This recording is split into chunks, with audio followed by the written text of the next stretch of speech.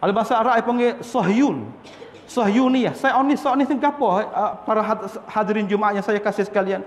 Sa'i ni satu gerak yang suka mereka itu loba untuk nak apa? Nak menghukumkan di atas muka bumi ni. Hak tahap mula-mula sekali hak dia nak daripada negeri Mesir sampai ke negeri Furat, negeri Iraq.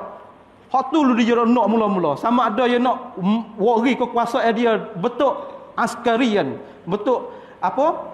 Askar, tentera dan bentuk ekonomi, bentuk pengajian, bentuk kesihatan dan apa-apa saja you wari kepada orang di tempat situ.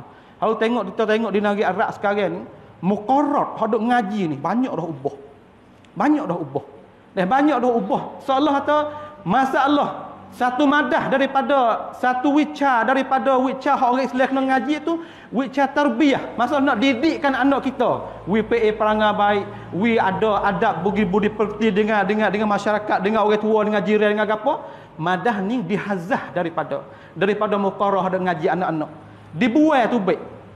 Dan diletakkan madah-madah yang lain. Kita tengok atau rancangan mereka kadang-kadang nenek moyang mereka lagi, tapi siapakah kita hari ni?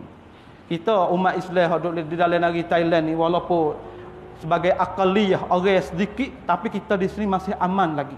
Pengajian pun baik, ekonomi pun kita boleh duduk molek, boleh jadi duduk dalam keadaan apa?